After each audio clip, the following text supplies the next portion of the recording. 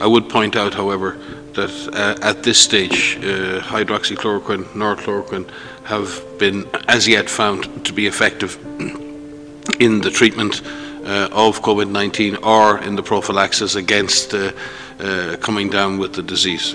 In fact, the opposite in that warnings have been issued by many authorities regarding the potential side effects of the drug, and many countries have limited its use to that of clinical trials or during clinical trials or under the supervision of clinicians in a hospital setting. That's specifically for COVID-19 because of a number of potential side effects that have occurred and could occur.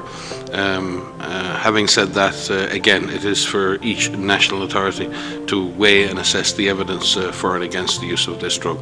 As the Director General has said, we currently have underway solidarity trials across multiple countries for which hydroxychloroquine and chloroquine are included as part of those clinical trials. And as WHO, we would advise that for COVID-19 that these drugs be reserved for use within such trials.